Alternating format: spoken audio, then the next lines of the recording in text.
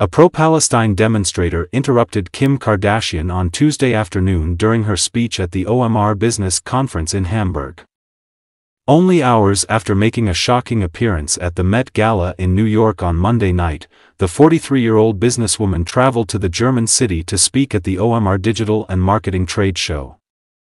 The U.S. celebrity's appearance at the festival, which bills itself as a platform for information, inspiration, and networking on all things digital business, will set you back more than €1 million, reports the German magazine Bild. Kim will get a handsome sum of €700,000 in addition to the costs associated with her private jet and entourage.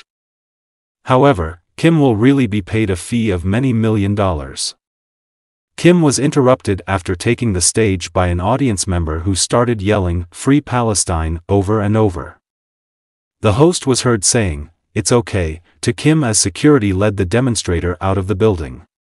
She then went on to say, "Free everybody."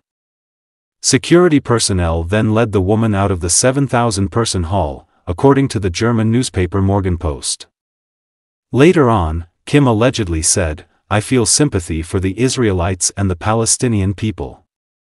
I feel sorry for everyone. We only want everyone to feel secure and unrestricted, feel secure. Additionally, be kind to them and show them the same respect that you would like to receive. These are undoubtedly frightening times."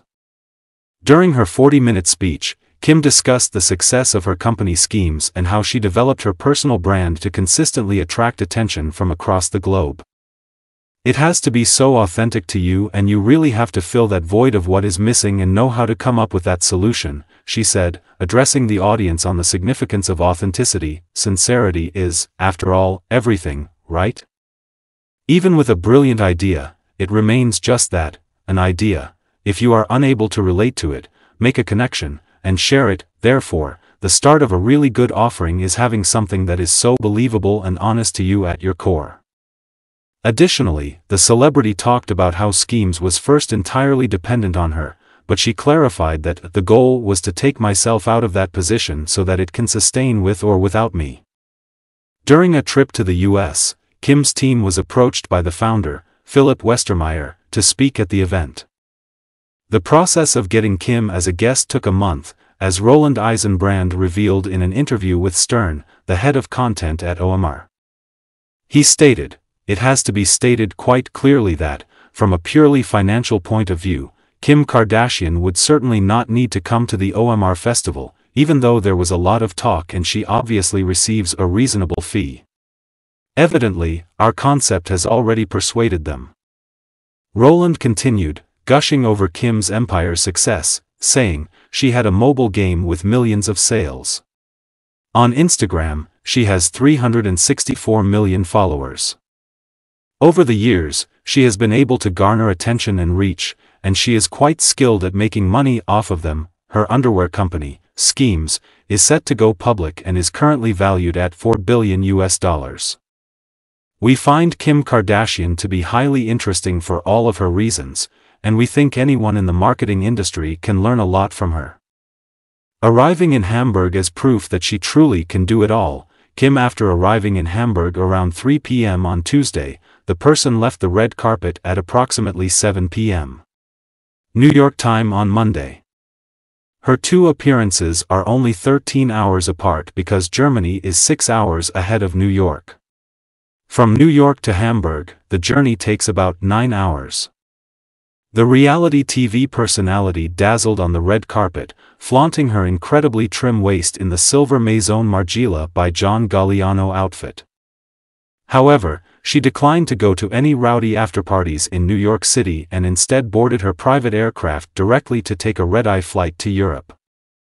Even after the lengthy travel, she made the time to sign autographs for her devoted fans when she arrived at the Hamburg airport looking flawless. She had on a long, padded black coat, striped tracksuit bottoms, and dark glasses. Her golden hair continued to look stunningly draped over her shoulders in free waves. Kim's remarkably small waist, adorned in a silver corset, caused quite a stir on Monday night's star-studded Met Gala 2024 red carpet in New York City. The reality personality, who is renowned for her voluptuous posterior and curvy frame, displayed a dramatic body makeover while wearing a couture Maison Margiela by John Galliano. Kim, who sat in the front row of John Galliano's artisanal show, was dressed in this gorgeous gown by the Maison Margiela creative director. People reacted to Kim's odd appearance on social media just a day after she was jeered at the Tom Brady Netflix roast. One person tweeted, "How many ribs did Kim get removed?" Her little figure was adorned with a shimmering metallic silver corset that cascaded into a translucent lacy skirt that bared her legs. She wore identical shiny silver platform shoes with the strapless dress. The A-lister made an unexpected fashion choice when she wrapped herself in a gray cropped sweater that didn't quite go with the rest of the ensemble. Kim collaborated with her longtime hairstylist Chris Appleton once more, and this time she wore her newly dyed platinum blonde locks down in a middle part that emphasized her dark roots. Her makeup complemented her features and was finished with a glossy, nude lip swipe. Her small waist, however, was the topic of most social media discussion. A user on X, formerly known as Twitter, said, "Jesus, she's going to the hospital by the end of the night. Did they cut out 1 or 2 ribs?" Some people supported the hypothesis of rib removal by asking, "Did she have a rib removed? Oh Lord." Another mentioned the physical changes the founder of SKIMS had to make for past Met Galas. "Kim Kardashian does it again. I wonder how she breathes with that hashtag Met Gala," one person said. They appeared to be making reference to one of Kim's most famous appearances at the event in 2022, when she appeared incredibly thin to fit into Marilyn Monroe's legendary attire.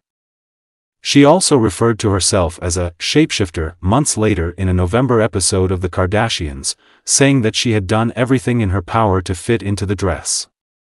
In the episode, she tried on a clone of the dress Marilyn Monroe wore in 1962 when she serenaded then-President John F. Kennedy on his 45th birthday. Kim stated, "I can't even try the original if this doesn't fit me. I'm looking at my measures after searching for her dimensions on Google." She provided evidence for her shape-shifting abilities by claiming that her broad shoulders would enable her to squeeze into anything. "No one trusted us. They would never send samples for years," the mother of 4 stated. "After trying the samples when I arrived in Paris, they would say, 'Oh, wait, she actually fits in our stuff.' I'm not sure how to explain my shape-shifting abilities to the guy who owns the original Marilyn dress." Following the event on Monday, Kim returned to the Ritz-Carlton Hotel while maintaining a low profile. The celebrity tried to cover her incredibly little waist, but a bodyguard held a white towel in front of her. Every year on the first Monday in May, the Costume Institute hosts its spring exhibition at the Metropolitan Museum of Art in New York City.